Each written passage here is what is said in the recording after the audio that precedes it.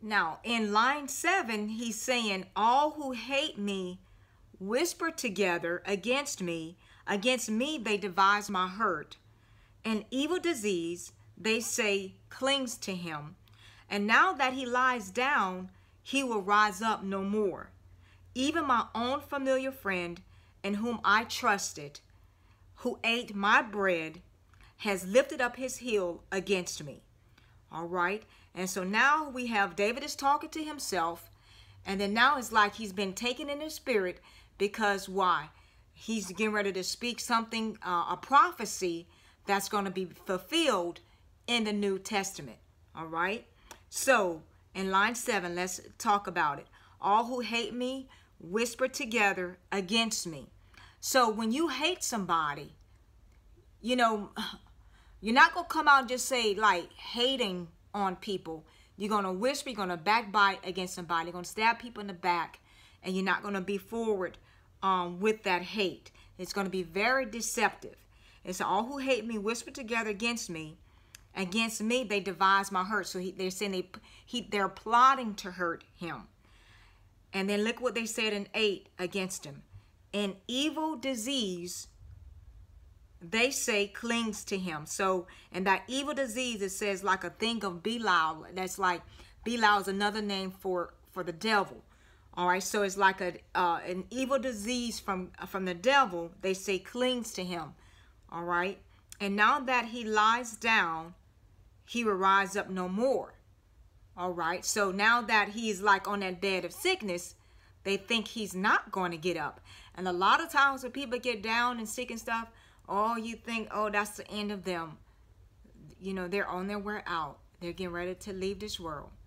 Oh, well, you know what? Man can't say when somebody's going to die.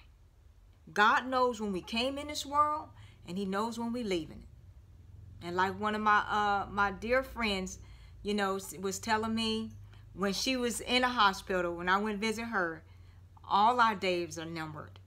And God knows the number. And that means a lot. That means a lot. And that means a lot to me when she spoke that to me. All right. So, and by the grace of God, she got off of that sick bed and went home today. Praise Jesus. So, can't count people out.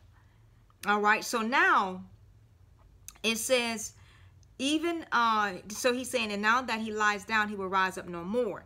Line 9, even my own familiar friend in whom I trusted. All right.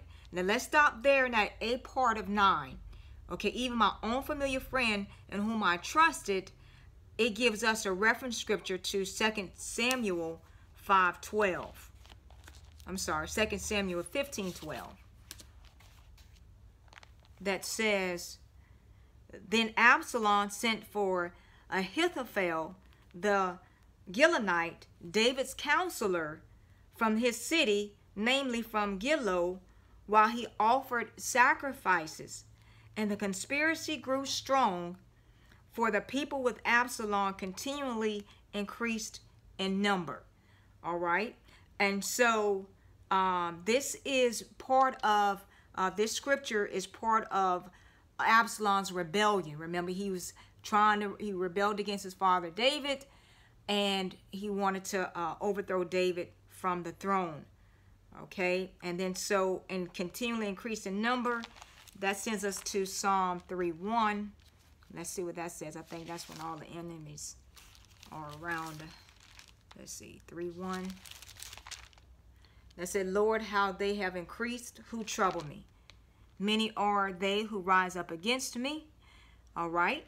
And so, and that is true. And so a lot of people were conspiring against David. They were joining Absalom's side instead of staying on David's side. Okay. So now let's look at going back to 9b in Psalm 41.